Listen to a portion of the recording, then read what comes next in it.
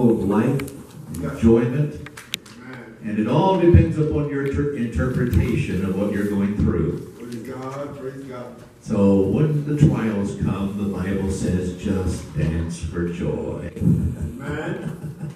I'm glad to have my wife with me again. I'd like for her to at least greet you today. I appreciate so much the lady that has shared very, very mindful of the ministry that God has allowed us to evolve.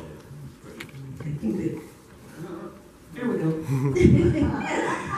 Oh, God is so good. Amen. And His presence was so real here this morning. Kind of feel selfish, like, Lord, it's just us, your children, and you're just being so good to us this morning. But that's what He likes to do. And I have enjoyed serving Him from my childhood since I was 7. And well, those of you here that can attest to it, He's never failed us.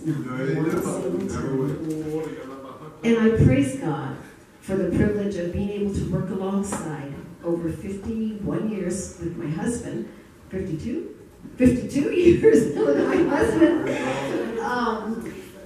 pastoring, evangelizing, preaching, children's ministry, all the different doors that He's opened up for me as a woman to be able to serve Him. And I praise God because He uses each and every one of us. We feel unworthy, but He says you're worthy because of my blood, and I've made you worthy. Amen. He's wonderful. Yes, you guys are wonderful. I love each and every one. Thank you for the time to be back here. I don't know when we'll ever be back again. Very few times now that Mom's gone. But I have a brother and sister-in-law that need the Lord. Pray. And so once in a while we'll get to visit. God bless you. Amen. Praise the Lord. Thank you, sweetheart. I appreciate it very much.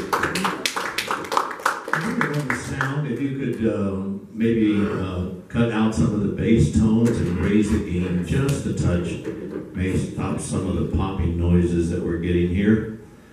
I guess working in radio for too many years has made me a little more sensitive to sound than I ought to be. All right. I'm glad that you are not people that are really stuck on time.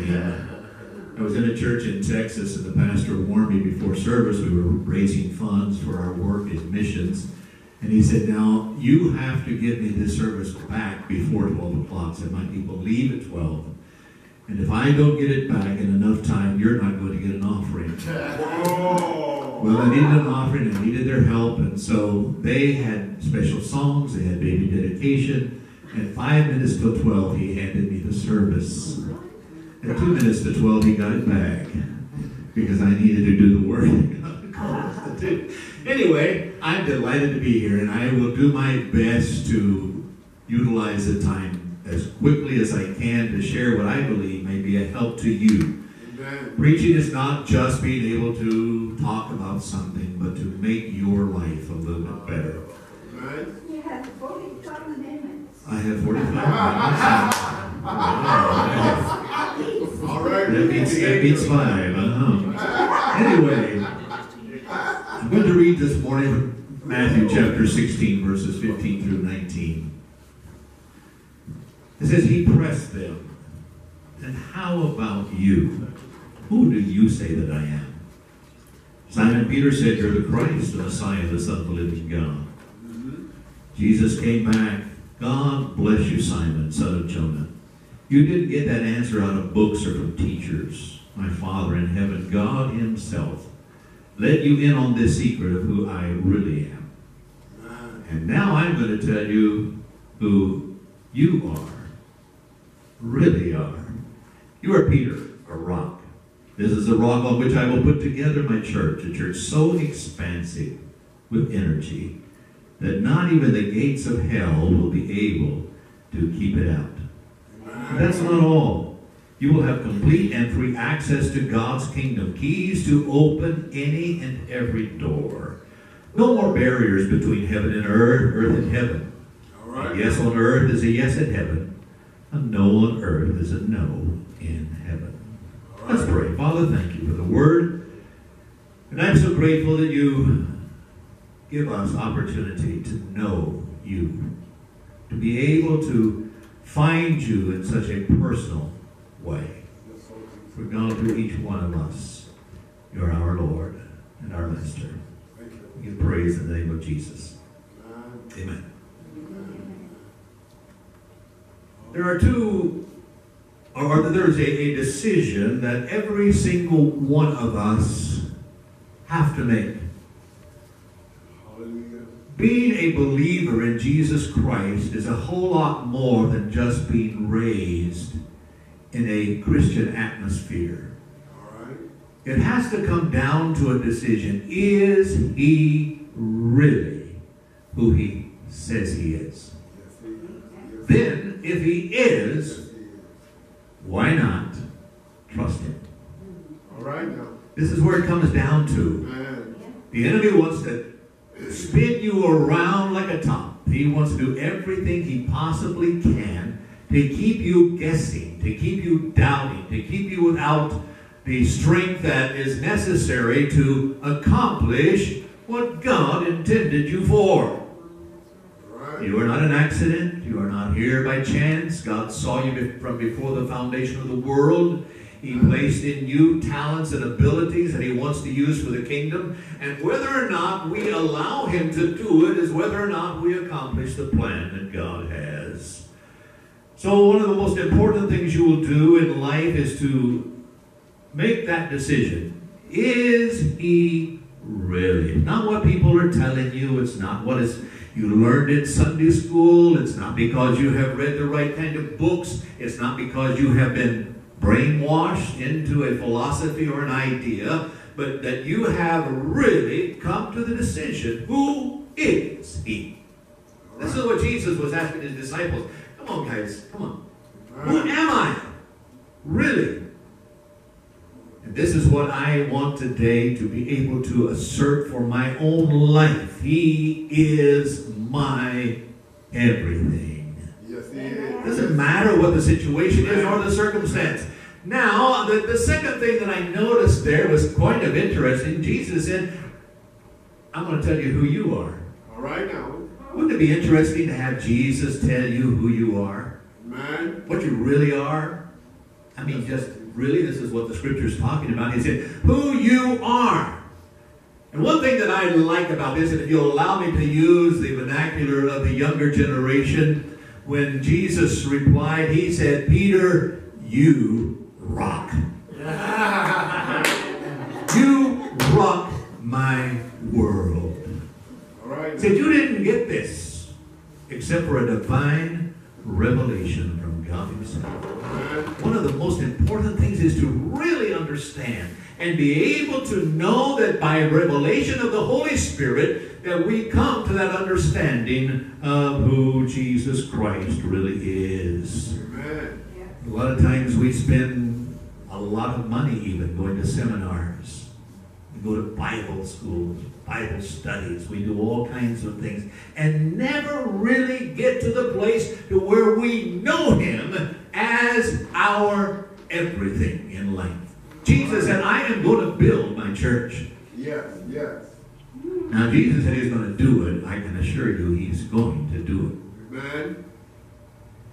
You're his church. Seriously. I mean, we often think, well, it's all the conglomerate, it's the big, massive part of our world, and that's true.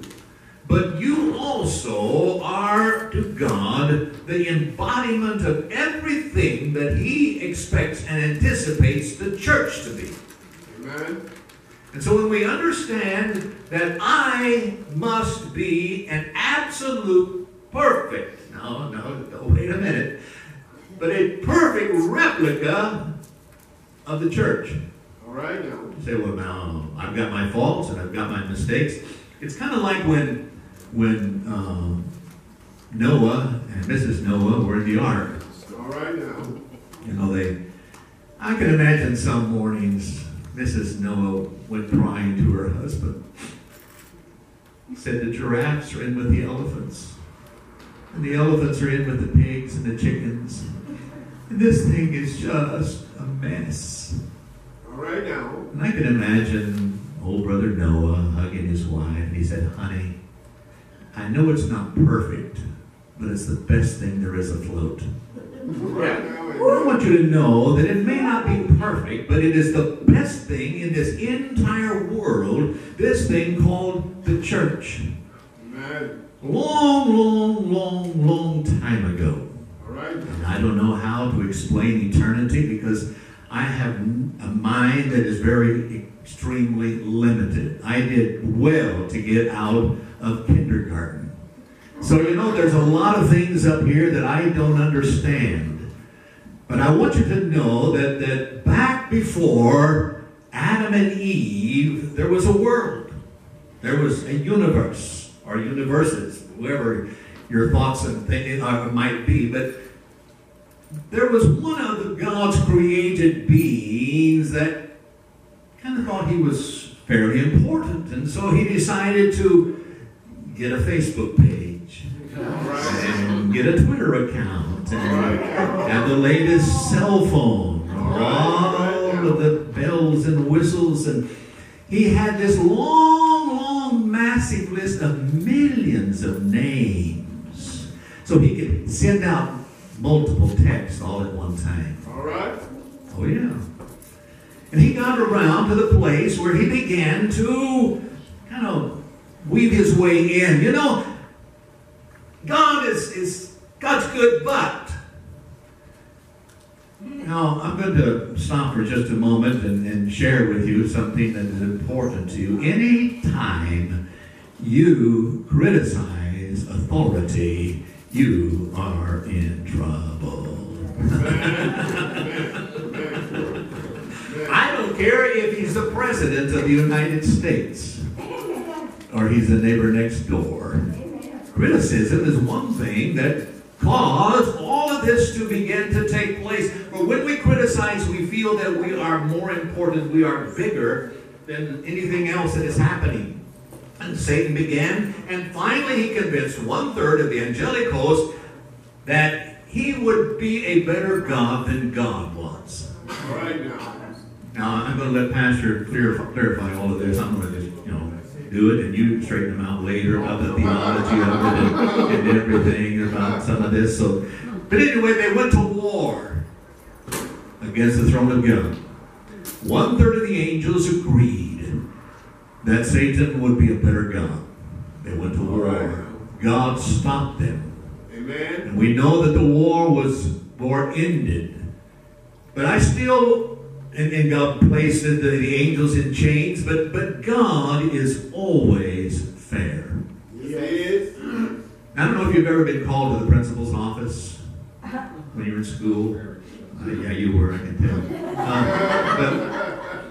But God called Satan to his throne. He said, I'm going to do something that you're not going to understand. You're not going to believe. He said, I'm going to make another creation. They're not going to have power. They're not going to have authority. They're not going to be able to do what you angelic hosts can do. All right now. They're going to be weak.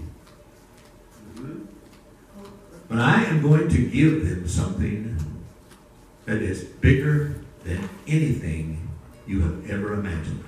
All right now. But I'm going to give them the ability to believe in me. Amen. And by faith, they will destroy you. This is what it's all about, is that coming to that place of a realization that though we are weak, though we have limited abilities, the power of an almighty God operating inside of us takes priority and authority over every force that the devil could ever want to bring against you. Amen. You understand when Jesus said, let the gates of hell, or the gates of hell will not prevail against the church. In the Old Testament time, the gate was the place of importance. It was where town hall was. It was where the magistrate courts were. It was where the Senate met. It was where all of these kinds of things. And the Bible says that anybody who was allowed to sit at the gate was an important individual. All right, all right.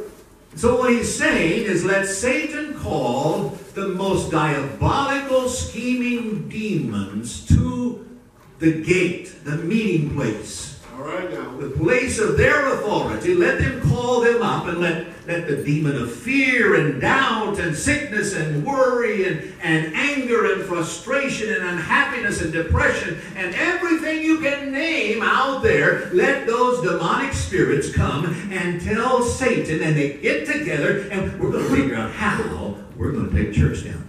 All right now. Yeah. All We can right. destroy the church. We can destroy it. All we have to do is get them victory, get them depressed, get them afraid, get them sick, all kinds of things. And so they all scatter throughout all the world, and they do everything they can to stop you. Amen. You're the church. Okay? I think you're following along with me. Like I say, Pastor's going to clarify all of this later, and you'll understand it more perfectly. But for me right now, I just want to challenge you, if I possibly can. God does the impossible. Yes, he does. Yes, he does. 1971, my wife and I felt that God had called us to leave the United States and to begin ministry in a different part of our world. So we went to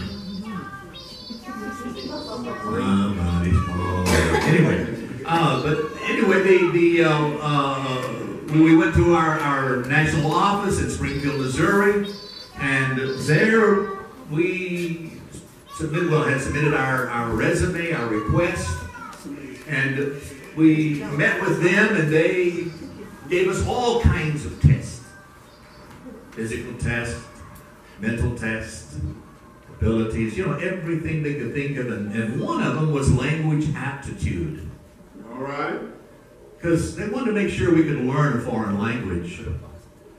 Well, about 2 or 3 days after taking that test, the director of missionary personnel met me and my wife in the hallway, and he was a big, tall guy, and he put his arms around us, and he looked at my wife, and he said, you did a great job on that language aptitude test.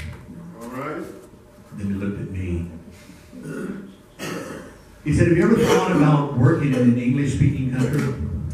Seriously, I'm serious. The words still ring in my brain. Delmer Wines did it. And I said, no, why? We feel like God's called us Latin America. He said, well, in all the years that we have ever given this test, no one has ever flunked it more miserably than you have. We don't feel you can learn a foreign language. Well, tell a stubborn, hard-headed German he can't. We felt God had called us. But I want to assure you that after we'd only been there for a few weeks, I discovered that Delmer Wines was right and God was wrong. All right now. He had called his first mistake. All right, all right. There was no way the teacher would grab me by the jaw and shake it and say, you American. I know what she said now, but I didn't know then. I have the slightest idea. I knew what horse was, I knew how to count to 10, and I knew what a taco was, and all this kind of stuff, but Spanish, no. She would grab my jaw and shake and say, you Americans have too stiff of a jaw. You better learn to limber it up to be able to speak Spanish. And they made me go home and lay my head on the bed with my head off the side of the bed and make the sound like this. In order to roll the R. You know how in Spanish they got that roll of the R in there? I found out that the left side of my tongue vibrates and the right side looks at it and says, what is going on? And it was just a tough time, and I could not. I wanted to go home. I was on the radio every day before we left. When we were pastoring a church in the United States to qualify for going, we were live on Sunday, every other Sunday, in broadcasting our services, and I couldn't even order food in a restaurant.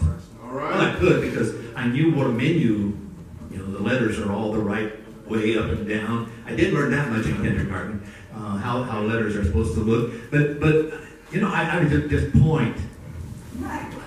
I found out that octopus in its own ink isn't bad. You can eat it. It's pretty good. You know, this kind of stuff that, you know, you can't, it's not going to work. But when God calls you, and I share this with you because I feel like it might help, He does it all the time.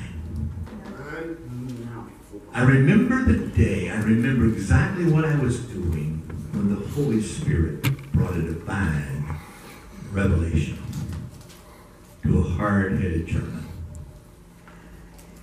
And he said to me, this is how and why Spanish works. And folks, I mean this sincerely. God was the one who did it. I was privileged to graduate number 1. Therefore, demolishing that entire massively corrupt culture.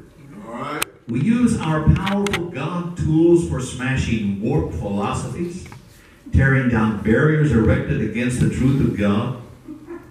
This next one is tough for me. Fitting every loose thought and emotion and impulse into the structure of life shaped by Christ. All right now. Our tools are ready at hand for clearing the ground of every obstruction and building lives of obedience into maturity. All right now. God always shows up on time. He never misses. One of my responsibilities when we finally arrived to Nicaragua was after the earthquake. I was given a water-soaked box of books and Bibles and songbooks and said, you're now in charge of literature in Nicaragua. I didn't want to. I thought it was beneath me. Somehow the Holy Spirit even works with my vanity. All right. I mean, I didn't come here to sell books. I came here to preach. But yet somehow the Holy Spirit got into my heart and began to make it happen, And I finally decided it was time for the jungle churches to also have books. So I borrowed 3 mules. I saddled up our mule. She was a white mule. We called her Lightning because she had a real kick to her. You know, like white lightning. Okay, but anyway, I loaded each mule down with 250 pounds of books and Bibles and headed out to the jungle. Found our churches. And, it was just amazing when you lay all that beautiful color out there to people who haven't even seen a bookstore in their life. Right. What goes on? We had one lady who paid me with a 1910 dime that she got off of one of the Marines that went into Nicaragua in the early 1900s under William Walker. I take anything, just want you to have the material. All right. And I'm sharing this with you because what happened is I got sick. I mean, really sick. I tried to go home on my mule. I hurt like everything. I mean, I hurt. It was, every step was pain. My fever was high. I sang at the top of my lungs to try to stop the pain. When I could no longer ride, I would get off, walk, crawl, do whatever, get back on. Finally, the mule got me back home. My wife called the doctor. The doctor came to the house, and he said, there's no hope. There's no hope. All right. He's going to die. Keep him here. Our hospital is not as nice as your home, and we lived in a house made of bamboo and mud. All right now. Part of it fell in while we lived there. Part we weren't using. The part we used, I wasn't going to let it fall down. But anyway, he said it's better than our hospital. Just give him liquids if he can tolerate them. And in the morning, I will come back and prepare his body for shipping to the United States. They don't embalm there, and so it had to be a different kind of process. Within 24 hours, bodies are buried in most of Latin America. But anyway, God wasn't at all shocked or surprised. It didn't just suddenly occur to him that something ought to be done. God woke up one of the pastors that lived out in the jungles. He knew since my trip who I was and where we lived in the mountains of Nicaragua and Matagalpa. He saddled up his mule and he rode in. He got there a little while after the doctor had gone. Knocked on the door, my wife met him, and he explained that he needed some books and Bible. Now, this guy was uneducated. He couldn't read or write. And he had a lady in his church who could, and she would read it to him and help him, and then he would preach, and boy, he could preach. He really could. He was a very, what we call, uneducated, simple kind of guy. But he stood there at that door and explained what he wanted. My wife said, my husband is very sick. So I'm going to open the room where we have all of the books and Bibles and everything stored. You figure out what you want and let me know, and we'll settle up the accounts later. I cannot leave my husband's side. I guess that he finally got what he wanted. I don't even remember now whether or not he got the stuff or not. But anyway, he said, well, do you reckon it'd be all right if I prayed? All right now. All right, all right. And I don't know whether it was the Holy Spirit or the smell of Lino Ryo when he walked into my room. Now, he smelled like his mule all the time. All right. He lived in a very rustic house made out of thatch, dirt floor, and he had the biggest old sow, that's a mama hog, that lived right inside the front door. I mean, when you walked in, you had to step over her. And she had unkind words always to say when you did that. She did not like being disturbed. Now, I'm going to tell you something. You don't want to ever be bitten by a hog. They can take your foot off. They can. They have power in those jaws. There was Lino Ryo. He was rolling up his straw hat. I can still see him. And it was just weird how, these flashes somehow out of that stupor that I was in. And he was rolling up an old straw hat that had been through at least 1,000 tropical storms. And everything. He was nervous. We had electric lights, and we had cement floors, and we had glass in the windows, and he was out of his element. But he wasn't out of his element when he began to talk to God. All right now. All right, all right. And I don't know, at that moment I could not understand. I thought that someone had taken one of these real intensely bright lights and was shining into my eyes. And so I closed my eyes against the pain of that and only discovered that the brightness, the light was stronger inside than it was outside. All right. The next morning when the doctor came, I was already up, working with other responsibilities. I could see it on the couch doing some book work. You should have seen the surprise on his face. Nobody but God. You don't even have a fever, do you? You didn't have to touch me. You see, God, when He is going to build His church, He is going to build His church. Right. We went through a lot of war in Nicaragua. Hallelujah. A lot of war. 7 years that we were there was war. Last year, really bad. Managua was taken. The airport closed. On numerous occasions, it was just rough time. It's best I forget as much as I can about it. But one thing that my wife and I, we just felt like God was telling us we needed to get another church built. All right. We'd normally go in, find a vacant lot somewhere in an area that didn't have a church, find out if we could buy it. Thank you for supporting missionaries. We can buy properties and build buildings, and some of you could go down there and do it yourself. I know this church has been really active in Peru and other places, but I mean, you get in and you get involved.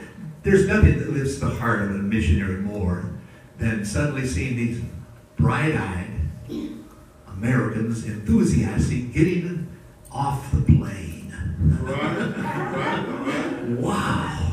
I mean, you're getting weight of it all, and then suddenly here they come, all energized, enthused, and excited, and it just makes it go on. So we would find whatever lot we could. We would try to buy it. We would just put up some sound system and go to preaching. Right. Every night, night after night after night after night after night. Praise the Lord. We would vary from anywhere from 2 to 3 to 4 months. Bring a congregation together, have a national pastor that was going to be taking over. It wasn't one of those just jump in and do it and We trained and taught and worked with them until they were ready. Men called of God, men and women. Wow, it's an exciting time. But we felt we needed one more. So we found a very large lot this time. It was unoccupied. I don't think we ever found out who the owner was. But anyway, it was just a vacant area right beside a Shell gas station, approximately 2 acres of land. All right. We'd never had anything like that.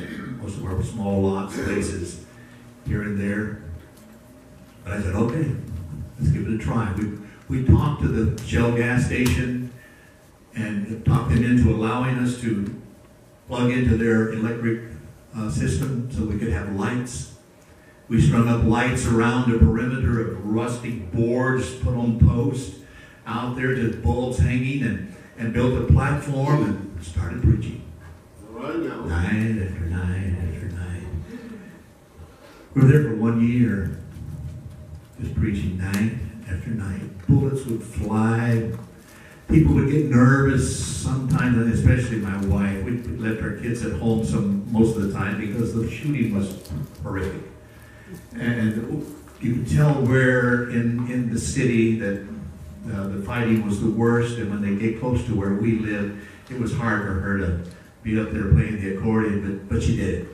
And God was so gracious. He takes care of them. Yes, He will. Yes, He will. I want to tell you this. Everybody told us, don't do it, it's too dangerous. All the missionaries moved out of the country. We stayed. We felt God called us there. They went to Costa Rica and other places, came back to the United States. It was a difficult time.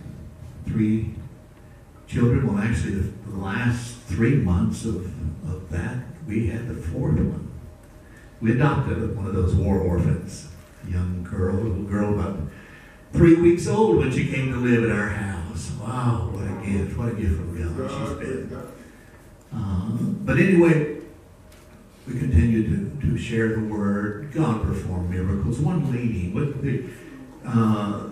people were, they would come the best way they could, but most of them on buses or some from on foot. And we even had some people that came from up near the Honduras border, from a place called Pleas, Nicaragua. They came in a river raft 5 days to be on a crusade.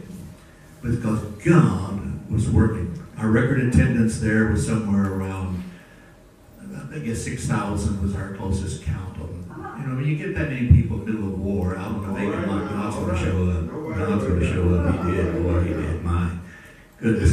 But one night a Jeep pulled in over here at my left-hand side off the platform, clear over by the Shell gas station and parked. After service, we prayed for all the people, but after service, the husband came up and he said, "Can you come pray for my wife?" I said, "Sure." Went over to the Jeep. There was a lady who was totally paralyzed. She could not turn her head. She could not lift her arms. She could not do anything. We found out later, had been to the United States for all kinds of surgeries and everything. They were a wealthy, somewhat wealthy family, enough money at least to do this kind of thing. And nothing worked. Nothing worked. I don't have time to tell you how they got there. But it was amazing how God even put that together to where they knew about the crusade. But anyway, the first night that we prayed, I wish I could tell you that she just instantly jumped up and started running. Didn't happen. Next night they were there. Amen. After it's all over, can you come pray? Yeah, we'll come pray. 6 nights that happened.